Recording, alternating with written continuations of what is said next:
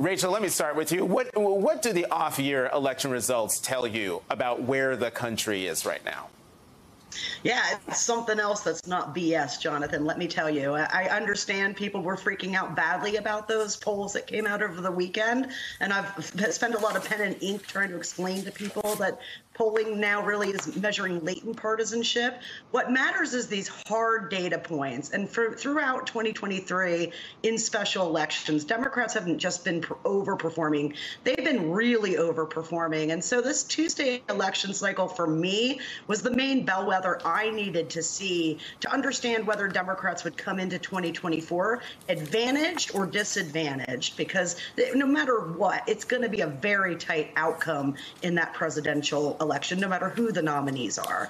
So, with Tuesday coming into the books now, I'm able to tell people how positive I feel the Democratic strategy is right. We're showing, victories through 2022 and 2023, and it's on to 2024 with more road rage. And, Joan, you wrote that Virginia Governor Glenn Youngkin was the biggest loser Monday night. I think I have an idea why, but tell me more. Well, Glenn Youngkin, first of all, scared a lot of Democrats. People didn't necessarily think he would win in 2021, but he did. And he did it by wearing that nice fleece vest and coming across as a nice suburban dad who just thought maybe schools had gone too far in certain areas. He was a moderate. He didn't talk about abortion. Donald Trump endorsed him, but he somehow found a way to keep Donald Trump out of Virginia. And so he seemed to herald this suburban comeback for Republicans. And then he made the crucial mistake of telling us where he stands on some issues, running on a 15-week abortion ban, super unpopular, and also his meddling in the schools and trying to change curriculum, wipe out teaching about race, change teaching about gender, harass transgender students. Those things were not what people voted for in 2021. I think coming out of COVID, parents were kind of pissed off. They thought the schools stayed closed too long, et cetera. But he interpreted that as a mandate for his private hardline views. And he put himself on the ballot. He wasn't on the ballot. He spent at least $15 million, probably more, to elect Republicans, and he failed. And so he made it kind of a referendum on him, and I don't know where he goes because, as you all know, Virginia has a one-term limit for the governor. He's not running for president. He's not running for re-election. We'll see.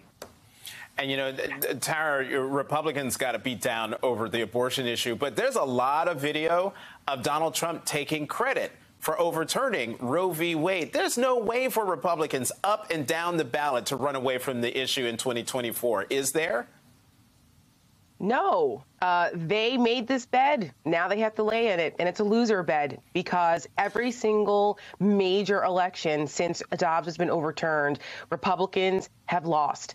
It's obvious that they're out of step with the American people on this issue. It's an extremist position. This is what the MAGA extremists wanted. The Republican Party allowed themselves to be taken over by these people. And so the American people so far in the elections that we've had since Dobbs have demonstrated that they're uninterested in going the way of the Handmaid's Tale. So I think in 2024, you're going to see, and Trump has already started to do this, he's started to moderate on his position on abortion because the people who are running his campaign are smart people this time around, and they recognize this is a huge electoral albatross around his neck. And almost 30% of Republican women are pro-choice. So this is a problem for him in those swing states that will determine this election: Arizona, Wisconsin, Pennsylvania, Michigan, Georgia, Nevada. They know that this is a mobilizing issue because not only is it about abortion anymore, it's about individual freedom and the government coming in and telling women how to make decisions about their own bodies. And last time I checked, lack of, less government interference in everyday individual lives was supposed to be a Republican position. How do they square that? They can't. So as long as the Donald Trump, it doesn't really matter who their nominee is. We all know it's going to be Donald Trump. But as long as they have a MAGA Speaker of the House who seems to believe in national abortion bans and is a complete a lunatic on a lot of these social issues, this is a cudgel that Democrats can use because it happens to be true that these people are extremists and want to take individual rights away, particularly from women, that it's a losing election argument. And speaking of Speaker Mike Johnson, later today we're going to see what his big plan is for CR, potentially, hopefully maybe not have the government shut down on November 17th or November 18th, but we'll see.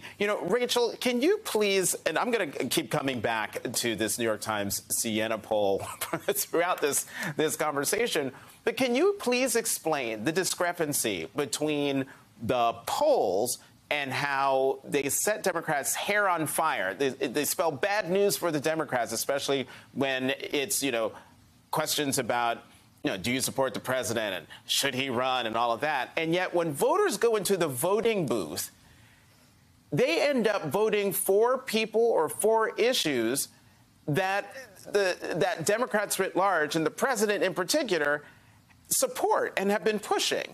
Where's the disconnect? Yeah, no, I'm happy to fill that in, and it gives me an opportunity to shamelessly plug my new book that's coming out in February, because what it starts off doing is getting people who watch the Saturday show and my friends and everyone on Twitter to understand that we are like unicorns when it comes to our political reservoir of knowledge.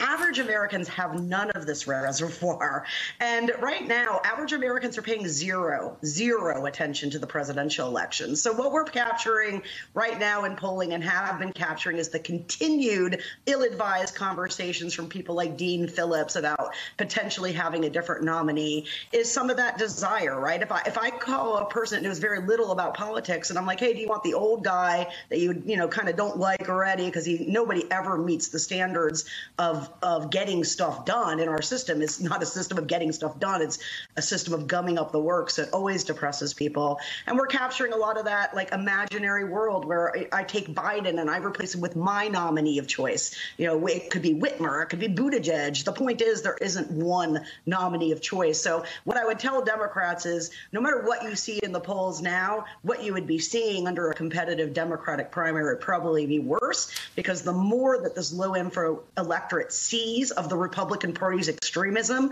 the better it will be for us electorally. And it is a hard pill to swallow when I tell clients and candidates, hey, voters are just not that into you, okay? But they're not. They're really not. And we won't be able to get really good public opinion out of this cycle, I don't think, until after Labor Day.